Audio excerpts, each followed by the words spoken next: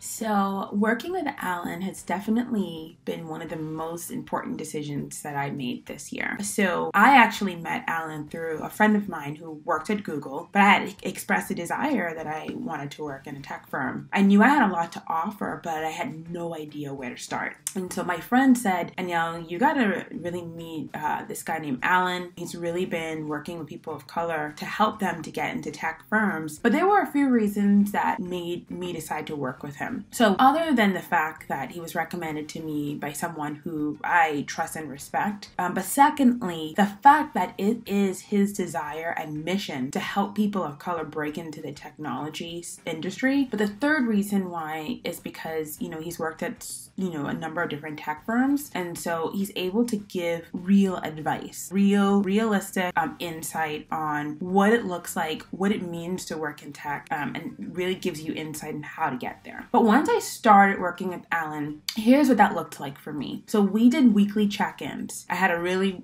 tough week. Maybe I got a rejection, the week before. And sometimes just talking with him and having that person who continued to keep me motivated and to continue to uplift me and make sure that I don't lose sight of the goal was very helpful for me. He's always continued to be very vulnerable. He shared some of his rejections. He shared some of the trials that he's experienced in his career. And to be able to see, where he is today, it helps me to be motivated by that. But one of the most important things that was very helpful for me was Alan's honesty.